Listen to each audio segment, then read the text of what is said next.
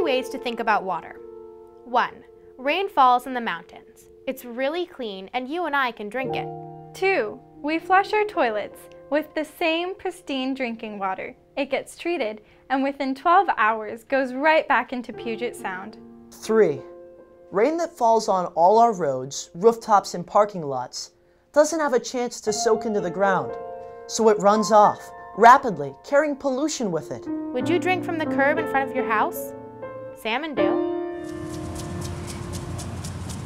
There is no new water entering or leaving these systems. Pick any place in the circle, and you can say with accuracy, Puget Sound starts here.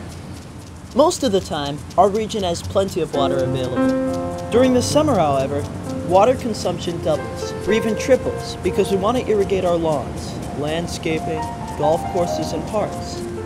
Accommodating this peak demand is one of our biggest challenges. And we're getting better at it. The top line shows our regional population growing by about 11% over the last decade.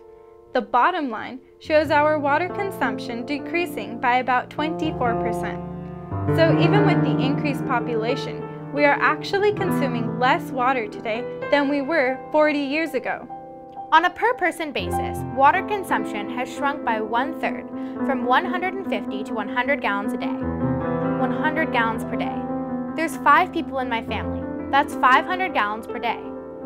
In Europe, people live as well as us, but consume only about 33 gallons per day. In Africa, the average is 5 gallons per day.